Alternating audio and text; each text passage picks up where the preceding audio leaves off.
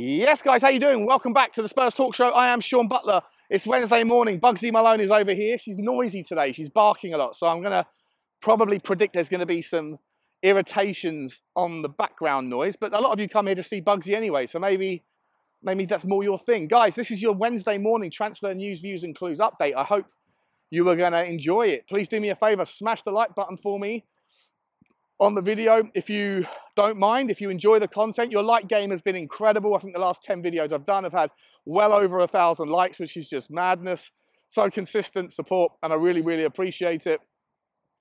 If we can get to that target again today, I'd absolutely be over the moon. Hit the subscribe if you haven't already. We passed 25k. I will put out a 25k sort of video thanking everybody personally at some point who's been a part of that journey. But yeah, look, last night I got another 100. I woke up this morning to another 120 subscribers that all started flocking in around 10 o'clock. I don't know what happened at 10 p.m. I mean, I guess there must have been a stream that was going on for 4 hours that was supposed to be about TIMO WERNER, but 75% of the content was about yours truly. Do you know what? It's a beautiful thing in this cost of living crisis to be able to live rent-free in people's heads is a, isn't it? Yes, it is. It's a very much appreciated thing. Thank you for all the attention that your toxicity brings my way. Hit the notification bell and drop a comment. Let me know your thoughts on today's topics. Right, we've got, I mean, where do we start? Forward line, TIMO WERNER, best place to start. The fans went into meltdown. Some of them did. I saw some people saying, so that's it. You know, that's our forward line starting next year. TIMO WERNER and Solomon and Richie and Johnson. We're a disgrace. Levy out. I'm Ange out. Blah, blah, blah, blah, blah. Usual ridiculous overreactions to a situation when the window hasn't even opened yet and people are saying that it's a failed window because of TIMO WERNER. A guy whose goals and assists per minute on a per 90 basis last season was comparable and better than Diaby, the likes of Mohamed Kudus, and the likes of Martinelli at Arsenal. Now, I'm not saying that he is a better player than those guys, but I'm saying the overreaction to a loan deal, which is all it is, to me, bonkers, providing that he is not the final piece of the forward line processes and strategy going forward this summer. And according to Fabrizio Romano, if you just held your powder dry for about an hour, those people that lost their minds at the first sign of the news, you would have been reassured by Fabrizio Romano that Tottenham are still very much looking to bring in wingers and strikers this summer. Bryan Gil is expected to leave the club this summer, with Perisic having already left. TIMO WERNER was an option at the time, a 6-month option. Obviously, he missed the final few games through injury. And look, he's not a brilliant player. He's not the world's best player for sure, but I don't think you're going to find too many better on a loan deal, which keeps your money, your budgets, available to go into different directions. And again, I've said this 1,000 times, that players like Richalison and or Sonny, not that you ever want, it's definitely not Sonny, you don't want to lose him, but if you're trying to rebuild something spectacular for the future and budgets are limited because of the absence of Champions League revenue for the last 2 years, and I know people will say, well, you know, that's what the Beyonce concerts are there for. You know what you would need to handle about 40 Beyonce concerts just to cover the Champions League initial payment and guaranteed income windfall. So the absence of Champions League is meaningful. It is. And, you know, those people that were wishing for Manchester City to beat us to stop Arsenal winning the league and in so doing destroyed our chances of Champions League are the same people that will now moan about the transfers that we get as a consequence of the budgets that we have as a consequence of not finishing in the Champions League football. But that's just my take on it. Anyway, I was talking about players leaving to try and support that narrative. So Bryan Gil's one of them, but we know he's not going to get too much in the way of money coming in. He's been a disappointing flop, if you like, at Tottenham. Richarlison came out yesterday and said that he's not leaving either. It was fake news. The reports in Brazil were fake news. Now, I don't know, I haven't seen what he said in Brazil. I don't know, I'm at the risk of being speculative and presumptuous here. there might be a chance that maybe he said something to the tune of, I'm not happy at Tottenham. In the Portuguese media, he said those sorts of things before, and they've been reported and got back this way. Maybe they've been mistranslated, lost in the translation, whatever. But he says that the noise is fake news and that he's not leaving Tottenham this summer. He's very happy at Tottenham this summer.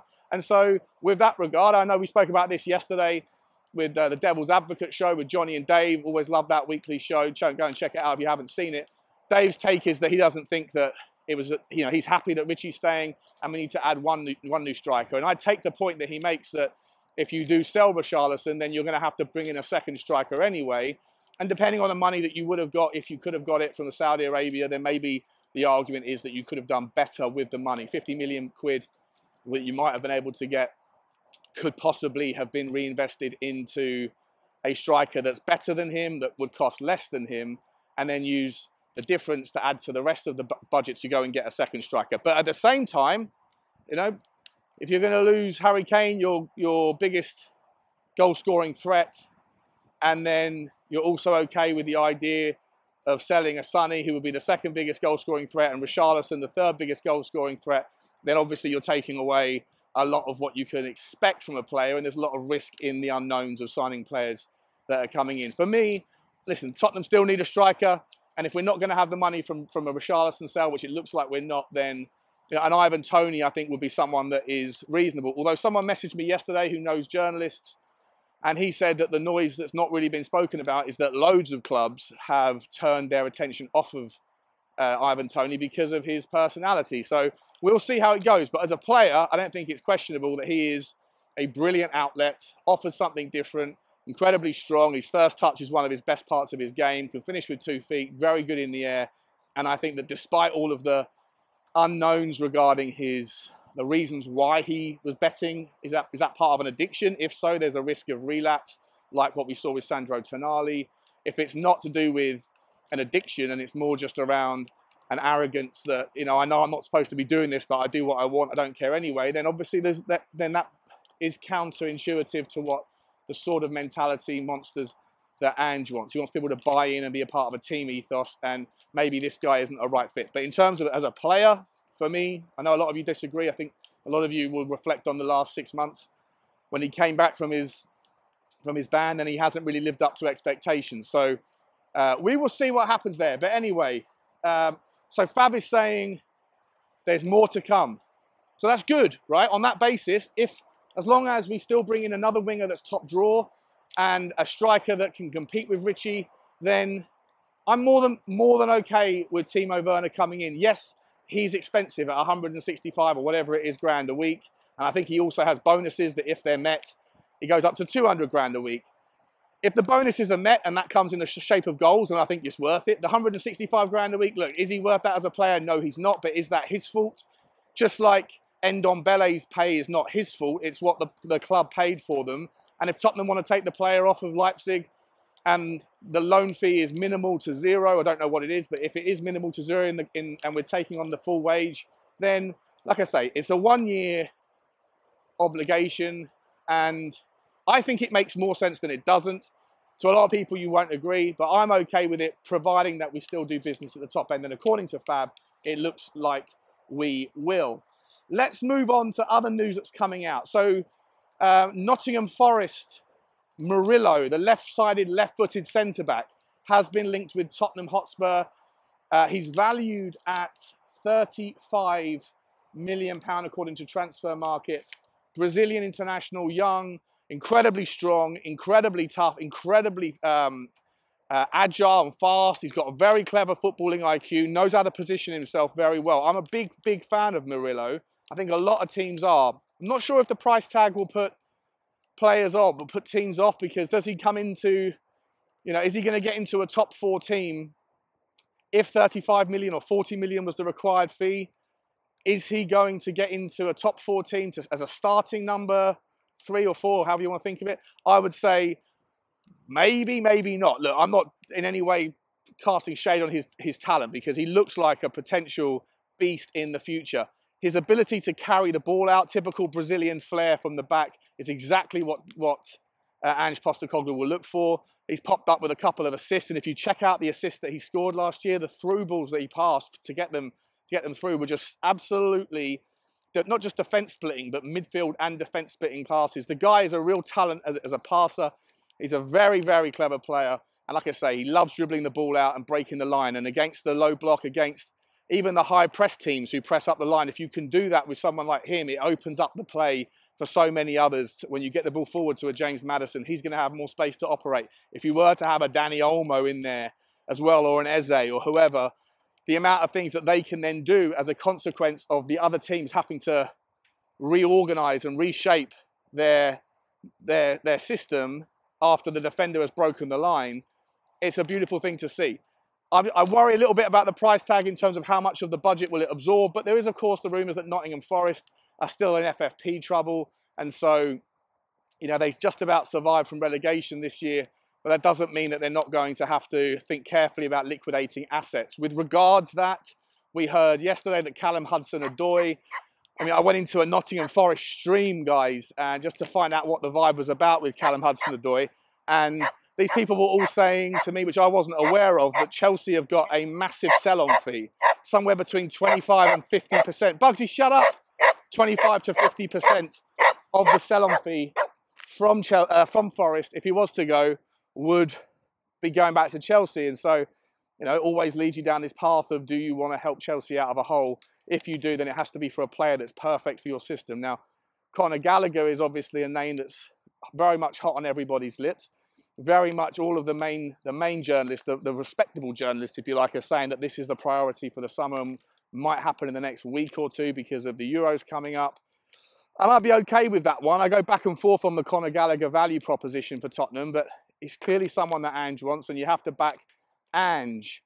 Just like with Timo Werner, if Ange has okayed this, and he's already said 1,000 times that no one will come through his first team unless he approves it, he understands that there needs to be a little bit of give and take, but generally speaking, he knows what he wants. And it looks like CALLUM Hudson-Odoi is no longer the target. Johan Lange, however you say his name, he apparently was part of the community or the posse or whatever that were analysing this one, and he poured cold water over it and just didn't rate the guy at that price point at 35 million quid. And I completely agree. I was saying before, I think CALLUM Hudson-Odoi is an interesting player. I do like the guy. But when you factor in that he's got Achilles heel, ongoing issues, that if one of those things snaps again, he could be out for a long time. Before the injury, a brilliant player, but is that thing going to be a recurring thing? It's not quite as commonly recurring as an injury as something like a hamstring, but it does happen. And the fact that you're helping Chelsea out, and the fact that it's 35 million quid, I just don't think he ticks all the boxes at that price point, at that level, when you're baking all those variables. So I'm glad to see that Lange is now saying no to that, and we're going to look in other directions. In terms of what the other directions are, well, they're speculative. There really isn't any noise out around other wingers today that we are looking for, but apart from Fabrizio Romano, who's saying that we are absolutely still in that hunt. But he hasn't dropped any names, and we can just go, I could just speculate with you and go through the names that have been linked in the past, but I'm going to save you the bother. Murrilo, though, like I say, really interesting player. I just worry about the price tag, but in terms of do I like him, do I think he's brilliant, does he fit the balance of the squad with the left-footed, left-sided option? Does he have the ability to run the ball out? Absolutely. And I'd even make the argument that with his ball-playing skills, if necessary, just like a Micky Van De Ven, he could drift out into the left-hand side and then play as a left-back who gets forward but ultimately cuts in and becomes part of a triple pivot six, or whatever you want to call it, in this inverted fullback system. Speaking of left-backs that have been linked with us, Sky Sports were reporting all day yesterday that... Sorry, I forgot to mention about Murrilo, just to give you a couple more reasons why I think he's absolutely brilliant. His adaptability and his versatility in tactical setups has been proven in his young years. He's very open-minded, hard-working, listens to the coach and will do what's asked of him. And for Ange's system specifically, that is a reason why I think I'd love to see it, as long as the price wasn't prohibitive and didn't screw up our process. Defensively, still very good. The stats, I've always put the stats up. You'll have already seen the stats, but in terms of what we're looking for in defensively, the stats don't look brilliant as a defensive entity, apart from in clearances. He's up there, I think, in the 95th percentile or something like that from memory. He's also made 0 errors, which shows that he's an intelligent player and doesn't get himself caught out in too many difficult situations. Big fan of Murrilo, and I don't mind it at all if it happens.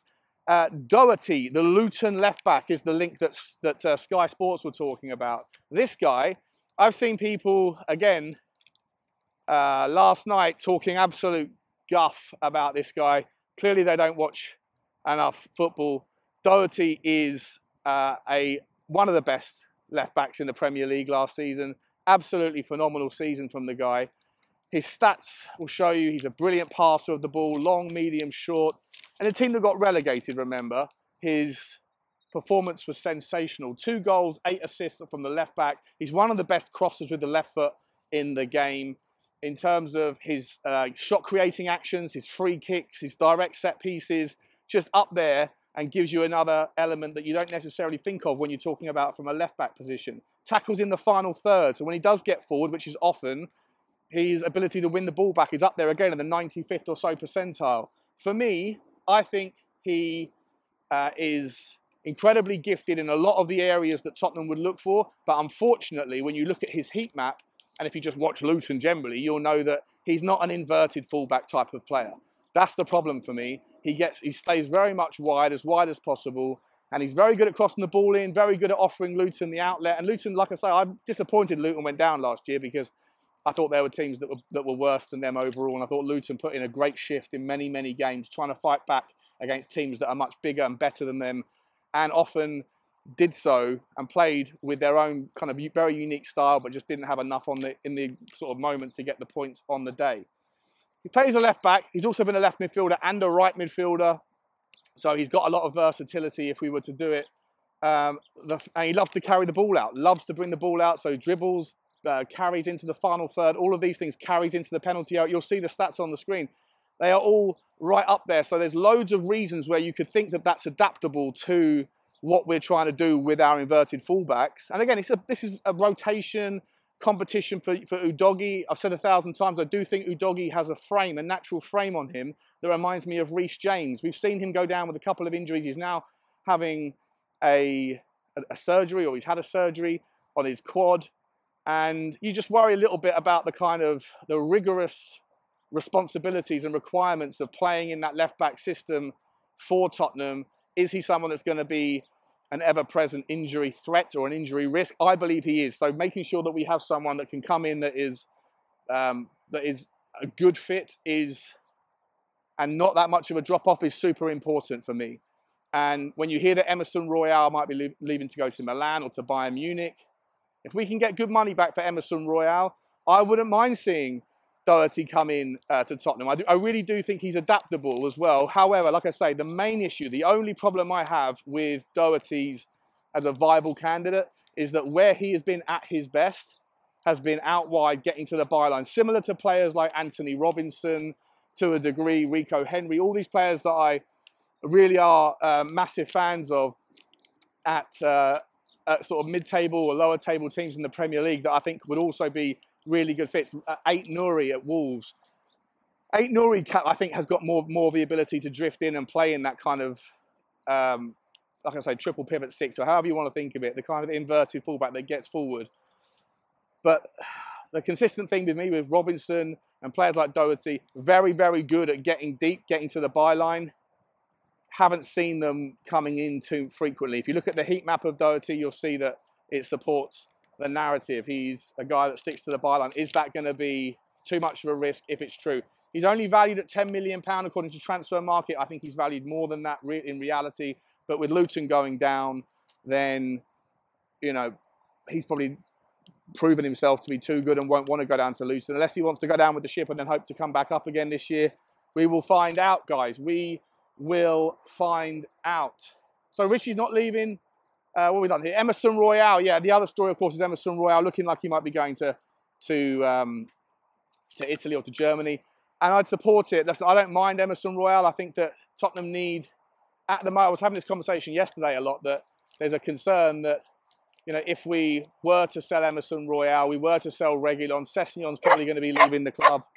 And so in that scenario, if all that stuff happened reasonably soon or early in the window, then we would be technically with just Pedro Porro and Emerson, and Destiny Udogie and Ben Davies. That would be kind of it. But like I say, guys, the window hasn't even officially opened yet. It's the 29th of May. It's not the 29th of August or September. We need to kind of relax a little bit. At some point, you have to buy before you sell, or you sell before you buy. One of the things has to happen. And it's easier to negotiate from a financial position of strength if you don't have to sell after the player you bought. So if you can expedite the Emerson transfer and get it done early, then I think the leverage then is in the hands of Daniel Levy, because he can say, look, we need a player, but at the same time, there's loads of time on our hands here, and we've got the ability to be able to pay and utilize our FFP leverage before the June 30th deadline. So to me, I'm all good with it. I don't know if the Emerson deal is advanced or if it's even real or just journalist talk, but it will be fascinating to see. Joe Rodon, the last story I haven't talked to you about today, that looks like it's going to happen, even if it's not Leeds who can afford him. Apparently his performances in the Championship last season have alerted loads of Premier League clubs. Maybe one of the clubs that will come up, maybe one of the clubs that might lose a talented player like a Jared Branthwaite potentially. He might be sold this summer from Everton, and they might look to someone like Joe Rodon and think that's not a bad replacement, because Joe Rodon has still got a lot of time on his hands and proven himself to be decent level for that sort of standard of the Championship. And as I say, could come up. So things are looking interesting in the world of Tottenham Hotspur, guys. Things are starting to move, and the window hasn't even officially opened. TIMO Werner, the big news. Like I say, I personally am more than okay with him coming in and participating. I'd love it if he could take a little bit of time this summer to try and work on his finishing, specifically get a finishing coach that can just help him with his confidence under pressure. Maybe even talking with a therapist about that if he acknowledges that it is confidence that is the reason why he can't finish. I think he got 5 big chances missed last season. A lot of people think he's, you know, someone who's consistently the top end of the big chances missed league. I looked into it. Do you remember a couple of days ago I said I'm pretty sure that Ollie Watkins has made more misses than anybody else? That might have been the case a few weeks before the end of the window when the last time I checked. But as I looked yesterday, actually, Erling Haaland is up there with the biggest. He's the number one, I think, at 32 big chances missed. You know, obviously he still bangs in the goals, but he can miss a few goals. Ollie Watkins banging in the goals, but still misses the goals. At Tottenham Hotspur, the biggest big chance missed player was Brennan Johnson. And after that, I think it was Heung Min's son at 7. And there was somebody else at 7 as well whose name, Christian Romero missed 7, believe it or not. Big chances last year. And Timo Werner missed 5. So, you know, the idea that he is constantly fluffing his lines, I don't think is necessarily true. But for sure, there is truth that he needs to be better with his confidence and his finishing. In terms of, I'll throw up a little graphic for you so you can look at it. In terms of his assists per minutes played on a per 90 basis. And this was a graphic that was trying to support the notion of Cole Palmer being an outperformer. And he is. Cole Palmer's obviously fantastic. But if you look, Timo Werner is in a very healthy spot, right at the very top end of the XY axis, which is where you need to be for that particular measurement, which shows that Timo Werner does have the ability to create chances. If we can just find a way to keep him calm and measured in the final decision, rather than crossing the ball at 100 miles an hour, hammering it as hard as he can, which frustrates the life out of me. And obviously when he gets in the chance to, gets close proximity to the goal, to try and put it in the back of the net rather than elsewhere, then I think you've got a player there that makes sense, as I say, as long as it's not the only bit of business. And Fabrizio Romano has reassured everybody that Tottenham are still very much looking for strikers and wingers, and hopefully those names are going to be top end of the market. So from a budgetary perspective, I think it makes sense. From you can't do everything all at the same time. You can't have £50 million players, £60 million players in the 5 or 6 areas that we need help in this summer, unless you sell everybody for top money. And when was the last time Tottenham managed to do that? As I always keep telling you guys, the tier of player that we have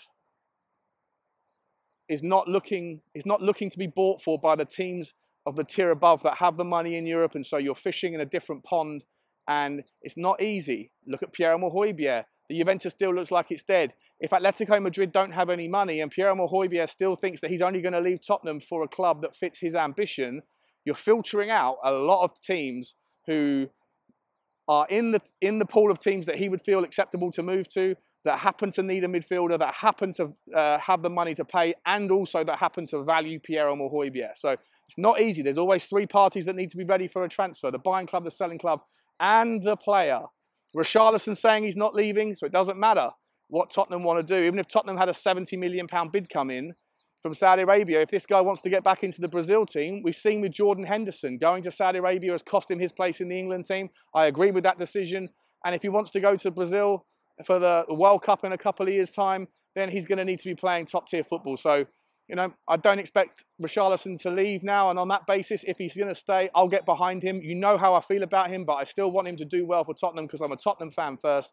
And as long as Tottenham go and get a top-tier striker to compete with him, then I'm cool with it. And as long as Tottenham go out, and if we sell Bryan Hill and maybe even Manuel Solomon, depending on his injury situation, then as long as we go and replace him as well with a top winger, like I say, a Rafinha, a Pedro Neto, injury issues aside, a Nico Williams, whoever. The list is a never-ending one, and we'll do a video about that at some point. But that's it for your transfer news, views, and clues. Jesus, 26 minutes. I'm sorry it's been a long one, but you know what? It is what it is. Like, subscribe, and comment, guys. I really appreciate all the support, and I really appreciate all the tension that is coming my way from people who don't support me. You lot, stay toxic. The rest of you, stay awesome. Love you, like you, and I'll see you on the video tomorrow.